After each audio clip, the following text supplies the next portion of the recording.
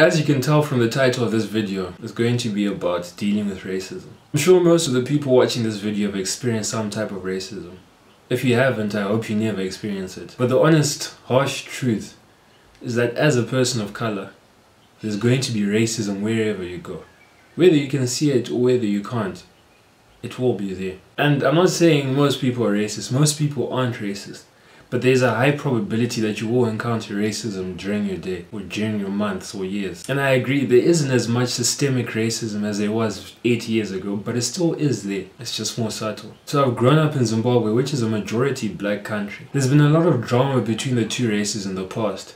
And I think that still in our generation, there's still that residual tension. Even though this country is like a majority black country, I was lucky enough to be able to go to private schools where it's like that's where like the white people are concentrated. When we're young and we start off in these schools, there's no division between the races. Everyone plays with each other. Like racism isn't a concept when you're like 8 years old, when you're 9 years old. But as we got older, you could slowly see a division forming. The whites would sit with the whites, the blacks would sit with the blacks. Would even play at break time, would even play football, would be whites versus blacks. And by the time we got to high school, this division, it was so clear. Like you'd see white people at this side of the field, you see black people there, you'd see other races like just like sitting within themselves. And I understand that there are differences in cultures, but it shouldn't account for complete separation between the races. And even though there was a separation between the races, we were still friends with each other.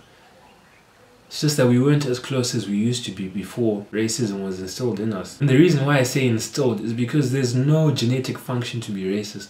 No one is born racist. As you grow older, your parents instill it in you. The people around you instill it in you. And the harsh reality is many of the people my age, they had racism instilled in them as they grew up. So I grew up experiencing racism. I grew up being a recipient of racism. See, I remember this one time, I was playing cricket, it was in South Africa.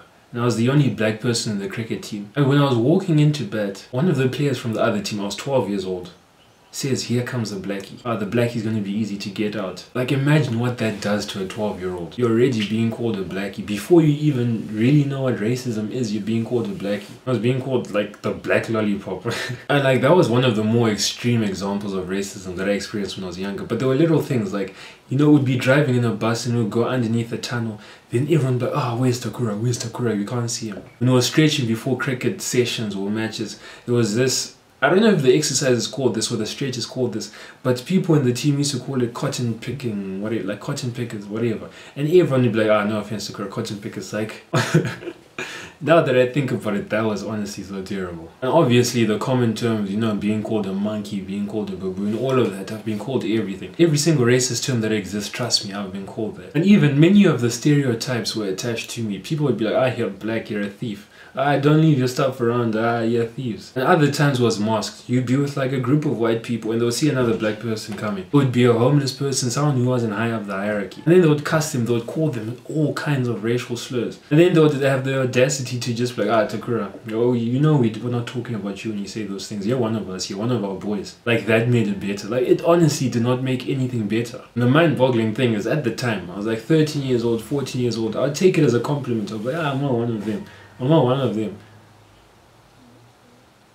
It's like even I was being brainwashed to like view my own race badly. But that's not the point of the video. The point of the video is how to deal with racism. From what I've said, I think you can see that I've dealt with a lot of racism. And I would actually say that I'm actually quite good with dealing with it. And the advice that I'm going to give you in this video is not going to be the politically correct advice of like, do this, report it to this guideline, whatever. Yes, I'm like, reporting does work. And I'm just giving a disclaimer. I'm not talking about times where someone's violently attacking you. I have no advice to give you when someone is violently attacking you. All the experience I have in dealing with racism, it comes in like school settings, comes in like places where you can't really be violent. Like being violent is just going to damage yourself even more. So yeah, take this advice with a pinch of salt. So the first step to dealing with racism is winning the mental battle. As David Goggins calls winning the mental battle, it's the taking of one's soul. So with this, you have to make sure that the person who's saying racist slurs to you sees that they haven't hurt you. Yes, you may be hurt inside, but you can't show that. You have to be unfazed. When someone says a racist slur, 9 out of 10 times they're trying to inflict pain. They're trying to make you feel less. They're trying to degrade you. They're trying to make you feel ashamed of who you are and make themselves like superior to you and superior to you. And the way they're doing this is most times they're doing it verbally. And since they're doing it verbally, it means they're trying to attack you mentally and break you down. You can't let them see victory. You can't let them feel like they're doing any of that. And you can't let them win. You have to take their soul. You have to show them that their words haven't hurt you. Even if they have, you have to show them and act as if they haven't hurt you. And I'm not saying don't feel angry. I'm not saying don't express your distaste to what they're saying. You have every right. In fact, you should tell them, hey, shut up. Don't say that again. Never do it in a way that compromises you. When someone calls you the N-words, don't say, never say that again. Start punching them. I'm talking about in a school setting. Like, that's not going to work. You're honestly going to get yourself into more trouble by doing that. So when you're on the receiving end of a racist slur, tell them off, but do it in a calm manner.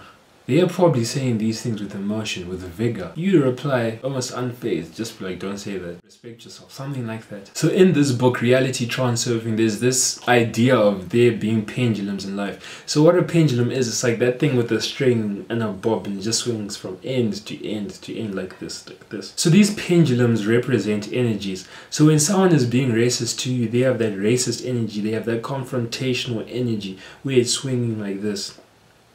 So when they're talking to you, trying to invoke an emotion, they're trying to get you to attach to their pendulum and join them on their same wave. So what you must do is oppose their energy. Whatever they're doing, if they're shouting at you, reply calmly, because now their energy is going to be like distorted. They're going to be like, damn, like he's not engaging. You have to do everything that you can to dismantle that pendulum, to take energy away from that pendulum. And now think about how do you keep a pendulum going?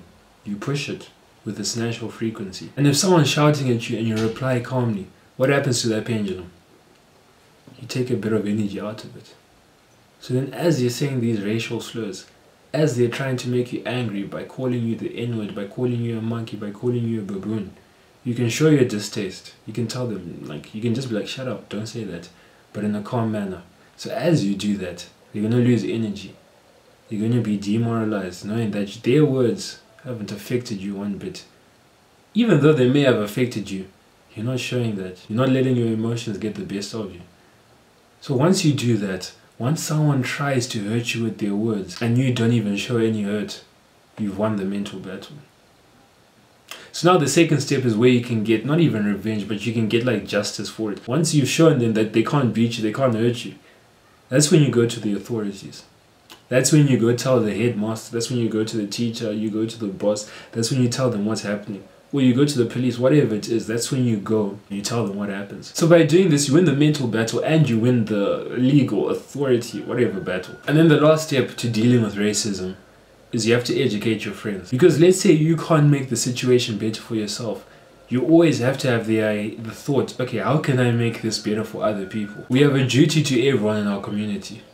So by educating our friends, by telling them off, because you know what, it's easy, our friends are comfortable with us. It's easy for them to say something racist and then be like, it's a dark humor joke, whatever. Fair enough, I understand dark humor, but you have to make an attempt to educate your friends. For every person you educate, think about how many people will not receive any racism. Think about all the good you're doing on this earth. By you telling your friend off, by you telling your friend, hey, this isn't okay, you're making the world a better place.